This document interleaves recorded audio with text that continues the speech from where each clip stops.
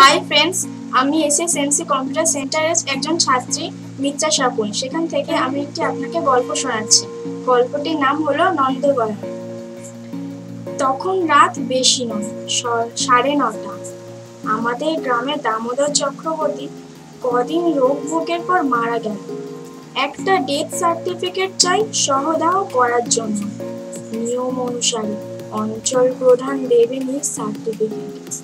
সে সময় আমাদের অঞ্চলের প্রধান ছিলেন অমিয় দাস। আমারই উপর দায়িত্ব পড়লো এই সার্টিফিকেটে আনার জন্য। না বলা চলে না এক্ষেত্রে, সুতরাং যেতেই হলো। অমিয় আবার ছোটবেলার বন্ধু, ছাত্র হিসাবে বেশ মেধাবী ছিল। তার বাড়িতে বহুবার গেছি, কিন্তু অন্যবারের যাওয়া আর আজকের যাওয়া এক নয়। আজ যাচ্ছি একজনের ডেথ সার্টিফিকেট নিয়ে, এক্ষুনি ফিরে আসতে হবে। তবে সব নিয়ে দাহ করতে রওনা হবে গাউন। মৌখালির মোড় থেকে শর্টকাট রাস্তা ধরলাম। অল্প অল্প যোজনা দিব্যি রাস্তা দেখা যাচ্ছে, অতএব সঙ্গে কোনো আলো নিলাম না, সঙ্গীও কেউ নেই। মাঝপথে সেই বিশালাক্ষীতলা একটা বট আর একটা অশ্বত্থ গাছ পাশাপাশি এমন ভাবে মাথা উঁচু করে ডালপালা মেলে দাঁড়িয়ে রয়েছে যেন বিরাট একটা দোতলা বাড়ি। দূর থেকে দেখলে ওই রকমই মনে হয়। সামনেটা ফাঁকা, মাঝে মাঝে এখানে পুজো হয়, বেশ ভিড় হয়। তখন আশেপাশের লোক এসে থমথম হয়ে গেলাম। ও কি, কে লোকটা, কি করছে ওখানে বলে বসে? বললাম, কে গা? সে বলল, আমি নন্দগয়া গো। কি করছো ওখানে? গাই দিয়েছি। ও, একটু আশ্বস্ত হলাম লোকটার কথা শুনে।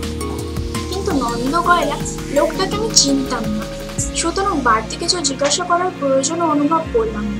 লোকটা গান গাইছে, বালতিতে দুধ পড়ার শব্দ হচ্ছে চুপ চুপ করে।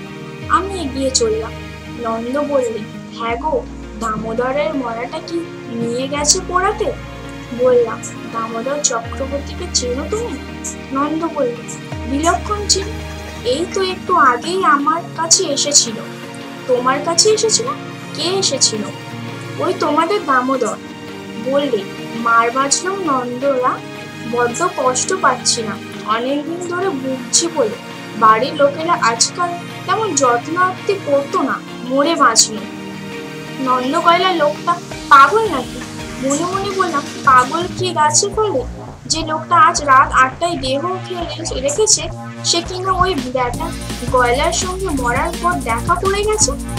যত সব। আবার পা বাড়িয়েছি, কিন্তু ডাকলো, এই যে শোনো না গো ভাই, দাঁড়াতে হলো।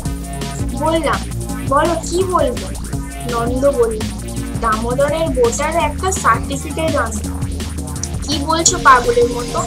তার স্ত্রী তো এখন জীবিত।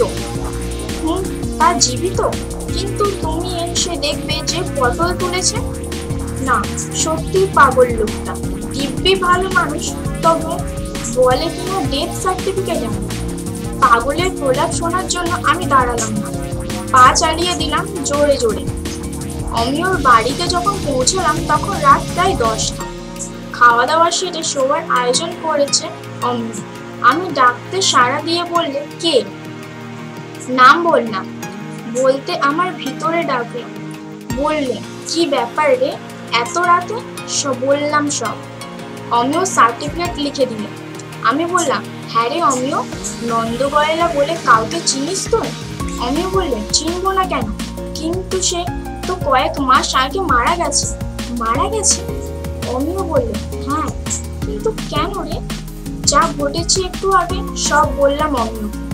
সব শুনে অমিয় বললে, তুই তাহলে ভূতের পাল্লায় পড়েছিলি রে। খুব জোর বেঁচে গেছিস। ফেরার সময় উপর দিয়ে ফিরিস না, সেই পাকা রাস্তা ধরে চলে যাবি। আমি চলে আসবো বলে সবে উঠেছি, এমন সময় আমার দুই ভাইকে পঞ্চু আর মাধু এসে হাজির। আমি তো অবাক। বললাম, কি রে, তোমরা আবার এলে কেন? আমার প্রশ্নের উত্তরে তারা যা বললে তা শুনে আমি তো হতবাক হয়ে পড়ি। বললে, তারা একটু আগে বাবা ঠাকুরের স্ত্রী হার্ট ফেল করে মারা গেছে, তার জন্য একটা সার্টিফিকেট চাই, তাই এলাম আমরা। আমার মুখে আর কোনো কথা সরে না। যেন বাকশক্তি রহিত হয়ে পড়েছে। অমিয় বললেন, হ্যাঁ, ওর জন্য আলাদা সার্টিফিকেট চাই? তোমরা বলো, এখন দিচ্ছি। আমি তখন ভেবে চলেছি, নন্দগোপালের কি করে জানলো যে বাবা ঠাকুরের স্ত্রী আজই মারা গেছে? পরক্ষণে মনে হলো ওদের তো কিছু অজানা থাকার কথা না। ওরা সব জানতে পারবে, সব দেখতে পাবে।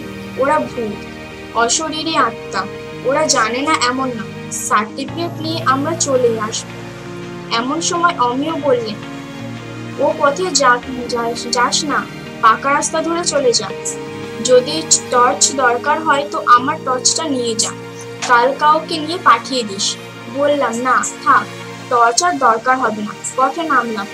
তখন আমার মনের মধ্যে গুমড়ে বেড়াচ্ছে নন্দগোপালের সেই কথাটা, তুমি এসে দেখবে সে পটল তুলেছে। নমস্কার। আমার এই ভিডিওটা যদি ভালো লাগে তাহলে শেয়ার কমেন্ট অবশ্যই করবেন।